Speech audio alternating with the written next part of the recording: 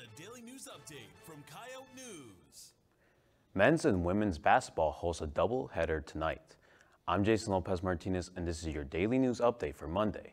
The Coyotes women's team will take on St. Louis at 5:30 tonight, followed by the men's team facing Southern University at 8.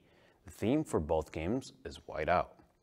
The University Police Department received a report yesterday of a sexual assault that occurred on Thursday night. The incident happened in a USD residence hall on the south side of campus, and the offense was reported to have been perpetrated by an acquaintance who is not affiliated with USD. Officials believe that there is not an ongoing threat to the campus community at this time. In these incidents, the only person responsible for the crime is the perpetrator. The victim is never to blame. UPD urges anyone who believes they have been a victim of a crime or have witnessed a crime to contact local law enforcement. That's all for Monday's Daily News Update. Be sure to follow us on social media. Thanks for watching.